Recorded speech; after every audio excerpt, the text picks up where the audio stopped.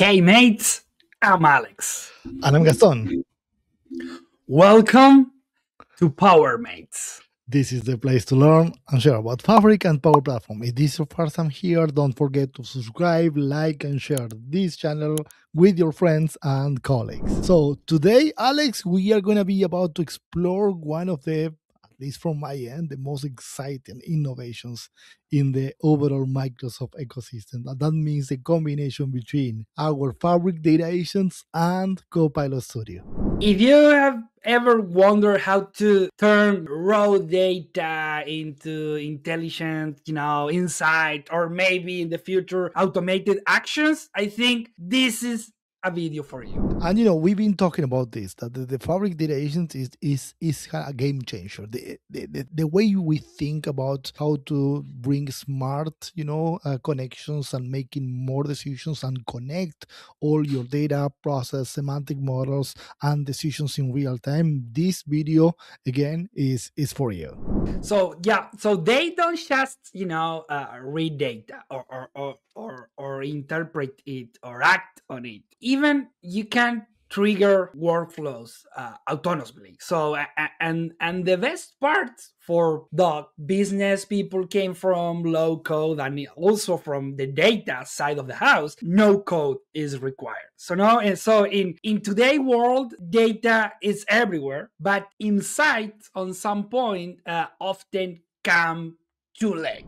Yeah, and with the data agents and this combination between data agents and Copilot Studio, you can create multiple solutions that respond quickly to any kind of decision that you need to make in top of your data. So imagine, for example, a sales dashboard that not only shows trends but also send alerts or updates, CRM records, or even draft emails, and all of these you can automate the overall process. Let's see how it works. You want to let us know how it Yeah, works? yeah. Let's go and find out. How we linked all together the Fabric data agents and data sets and configure actions, and we can see within minutes how we can build this agent from scratch. So let's go over to my machine. So again, this is our Fabric landscape. So in the Fabric landscape, in this case, I am accessing one of the workspace that we have over here. We already have a solution that we've been building with and showcase with Alex in terms of landing data from stocks live. This is a live real-time intelligence solution with a stream live connection. Then we build a lake house and the dumping data from stocks into a lake house. At the same time, we are dumping data into a KQL database. And then, of course, the lakehouse has the structure as it is, a SQL analytics endpoint. We are creating a semantic model on top of that, and then finally kind of a Power BI report. In this case, I'm going to showcase how to create the Fabric data agent in top of a KQL database because it's not so common. So first of all, in the workspace environment, I can go here and click on the new item option in the top left of my screen, new item, then go into all items. I can go to the data agents to find data agents, and then in top of this I can create my first stocks PowerMates data agent and create the agent from scratch here. So first of all, you need to create the data agent. The next steps in this process is adding a data source. So when I click the data source option, top left of our screen, I can go here and get the data source. I can, in this case, remember that I mentioned a couple of times that I'm going to connect with a KQL database instead of the common semantic models or connect to the lakehouse. Remember that the Fabric data agent allow you today to connect to all these kind of items. In this case, I'm going to connect with the KQL database and click in add option. And then after I add the option, it's going to be adding the event house database. I can click on that one and I can start setting up the process because I already have this up and running. First of all, I'm going to showcase this is my KQL database that I have in another tab with all the information from different stocks. Some of them, all the symbols of the stocks, if they belong to any of the sectors, and then the bid price, the bid size, and all the data that is coming into the event house. After this, we set up the agent. As I mentioned before, we set up the agent connecting to one of the tables in the event house. Remember, and today is really important to do the setup of this. The setup here, you can include the agent instructions, the data source instructions, and the example queries. This is really important for the agent to have some context on what are the answers that the agent is going to give the end user. So if you check the agent instruction, I can set up the instruction in markdown language right now, so you can define how the agent is gonna react in my thing here. I am connecting the dots in terms of helping the agent to understand what are the instructions for an end user perspective. Then I'm gonna click in the data source instruction, and I can give data source descriptions and then data source instructions again. I can complete, and remember, it's really important to spend some time defining the description and instruction on the data source. And then the example of queries. In my case, I am giving the agent couple of queries, what the end user can ask, leveraging natural language, and then what is going to look like the KQL queries that you need to run to answer those questions. In my case, I am defining, hey, what are define the top 10 symbols with the highest bid price in the software service sector. And then I gave the instruction of what is going to look like the KQL query that answered that questions. The same happens here. Get the last 20 updates for a specific symbol, sort by time, and I answer that with a KQL query. That allows the agent to understand how to process the data.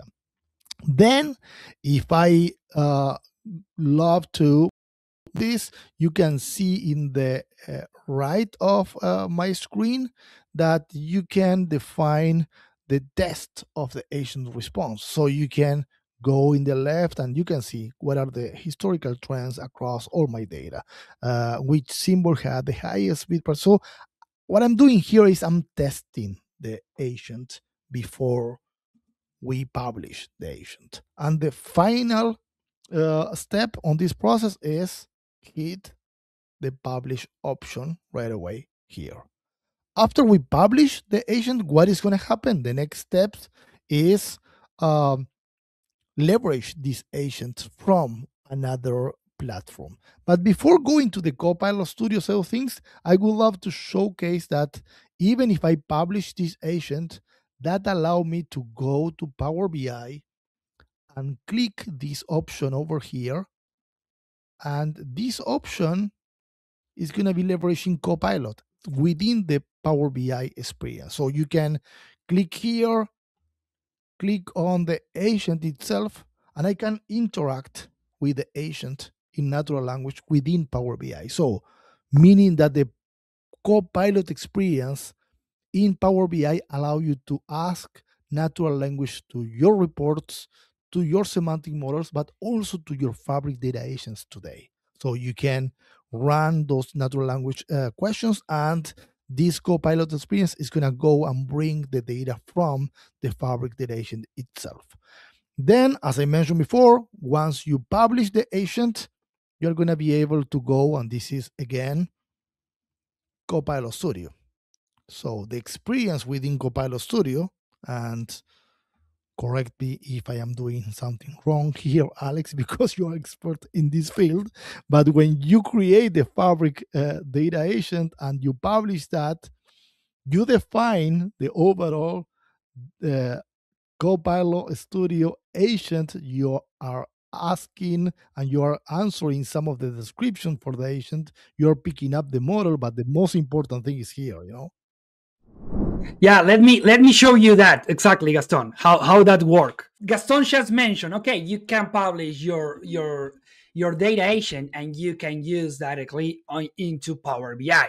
So that's great. So maybe your next question is, okay, guys, but what happened is I want to use it on M365 Copilot or even some other platforms. I don't know, like I want to embed that into SharePoint, or I want to embed that into my Dynamic 365 homepage or Power Pages. We have a bunch of different scenarios and use cases where you may need the the the data agent connected with other platforms. So in this case is where Copilot Studio take action. Is because Copilot Studio is not going to do any magic for the data agent, because the data agent training itself and all was the piece that Gaston already showed. So if you want to publish to other platform or even connect with M365, or also maybe another good example is I have my Copilot Studio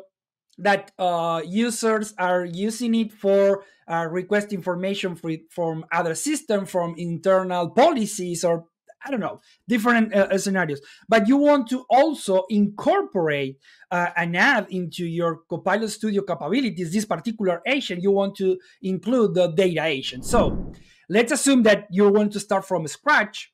You can came here to agent, then you can here to create a blank agent. Let's create one blank agent for demo purpose. Then, as Gaston mentioned, you can start adding your descriptions, the trigger, and there's another important part here as are interactions, where you can give more directly interactions to the agent, or what you need from the agent, or what the agent have to do. But the important thing here, when we are trying to connect with a data agent, is let's come here into agent, let's click on agents, let's click on add. Okay, then as you can see here, we have new child agent. That means that you can create like child agent, like is pretty much the same paradigm as we have when we create child flows on Power Automate or something. It's like trying to divide and conquer a problem.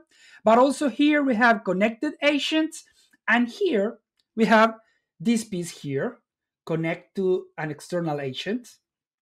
So we are going to click here, and as you can see here, we have Microsoft Fabric, we have Microsoft Foundry, and agent to agent. Okay, so Microsoft Fabric is what Gaston showed us how to create a data agent. Also, the next level maybe of automation or create agent is using Microsoft Foundry, and so you can create like on some point a smarter agents, and also agent to agent connection. So let's select Microsoft Fabric. I'm already connected here. I'm going to use that connection. Then click next, and then you should see your Fabric data agents, and you can select. As you can see here, I have two, but the one who Gaston just created was this one, Falcon Mates. So we're going to click on this one, stocks data agent, add and configure, and that's it. Your Copilot Studio, it's already connected with your data agent. At this time, you can just publish and start asking questions to your Copilot Studio, but at the end of the day, it's going depends of the question. When the Copilot Studio consider that, okay, this because of the intelligent root method and all, is going to call the data agent and get your answer. So that's it. It's pretty simple. From now, it's just publish. You can publish your Copilot Studio. You can also, as I mentioned at the beginning, you can decide which other platform or channels you want to publish your Copilot Studio. But what they are doing is probably allowing users on SharePoint or Teams or M365 Copilot to use your data agent too. And that is the point on why to use the Copilot Studio, and also because you can add other intentions and other automations with the same data agent. So that's it, PowerMate, for today. So you know that with Fabric Data Agent and Copilot Studio, you are not just analyzing data. You can also act on it, act on the data. And this is the kind of the future of where where agents are going, and how to automate overall process, and it is available today. So go there, be hands-on and start the process of building your own agents. Yeah, exactly. And if this helped you, again, hit the like, subscribe, hit the notification bell. It's free, so that helps other to reach this kind of material. So maybe them some others outside that want to learn more. So stay powerful and join us on this journey. Together, let's unlock the full potential of Power Platform and Microsoft Fabric.